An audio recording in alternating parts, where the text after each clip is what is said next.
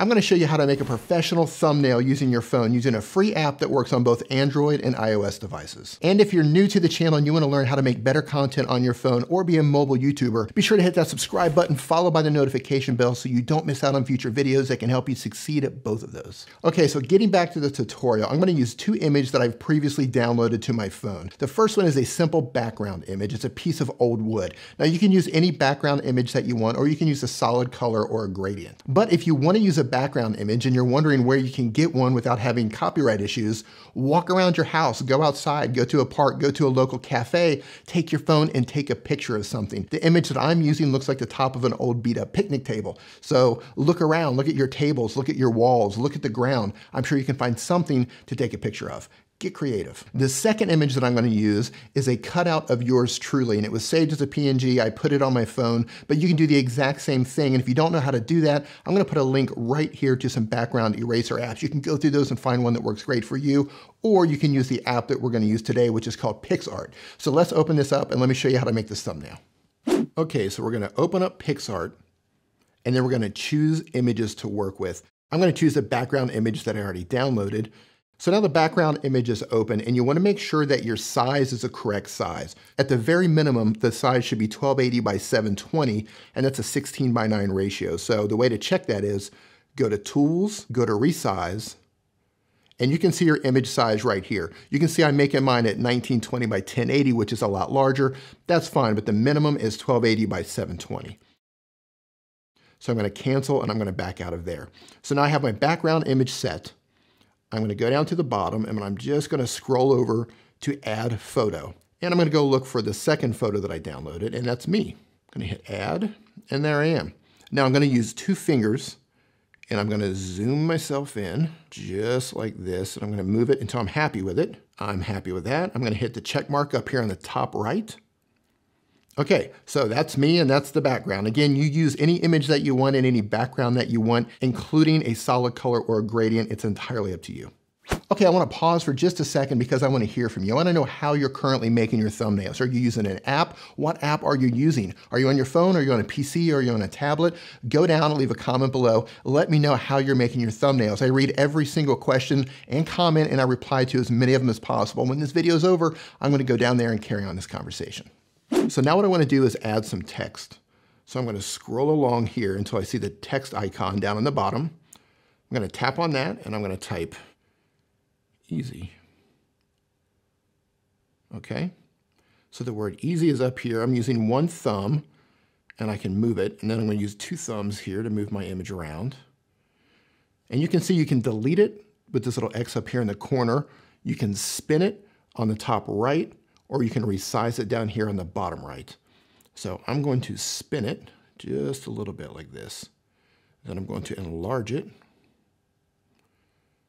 so it looks like that.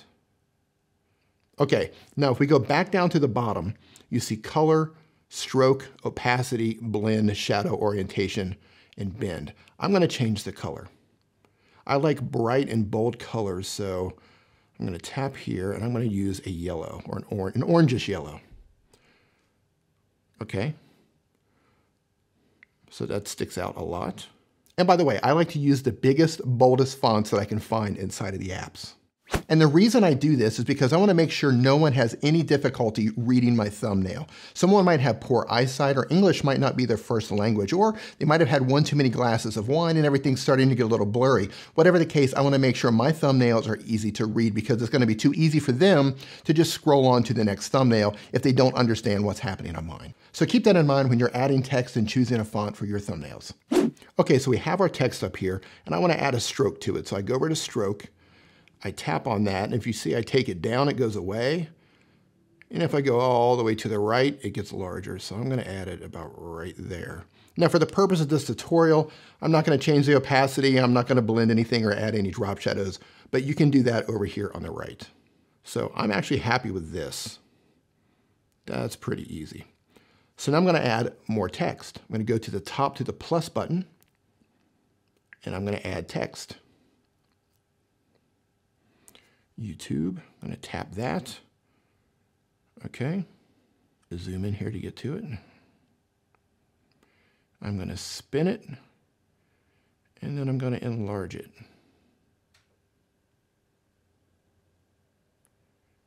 And as I do that, I want to make sure that it's even with my other text.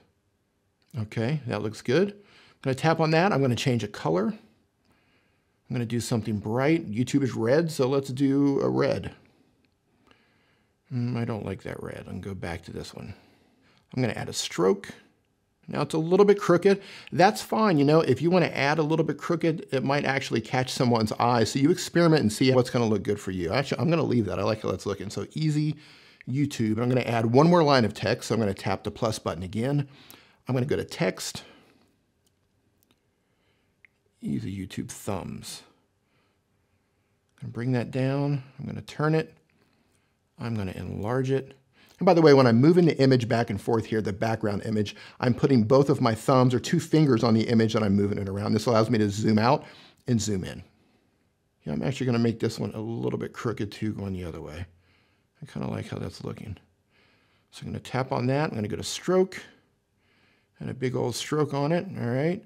Let's go over to color and let's add blue. Oh, we do not want blue. We want a black stroke for this, but you use any color that you want. So the fonts that I'm using, the colors that I'm using, and the strokes that I'm using, do whatever works for you. Let's see here. I'm going to go to the actual color, and I'm going to pick blue. I'm going to tap on that, shrink it down just a little bit. You know what? I might even make it a little bit crooked. And then bring this down. Okay, let me shrink this and see how it's looking. Okay, I'll be honest with you, not feeling that one at all. So I'm going to go back, I'm going to tap on thumbs. I'm going to zoom in, I'm going to tap on thumbs, and I'm going to move it up and try to make it about the same as easy. So at least that one is the same. Let's see. Nope, I don't like that either. I'm going to straighten this one up. Okay, so I have this in here and I don't like the color of YouTube. I'm just not feeling that. So I'm going to go back to color and I'm going to find another color here. Let's try green. Easy YouTube thumbs. Yeah, that looks a little bit better. If you want to save this, you want to go up to the top and tap on the check mark. Then you want to tap on the arrow on the top right. And then all the way down at the bottom, you see save. You want to tap on save and it gives you an option on where to save it. I'm going to save the picture to my device. Okay, now it's already saved it and it gives you additional areas that you can save it to.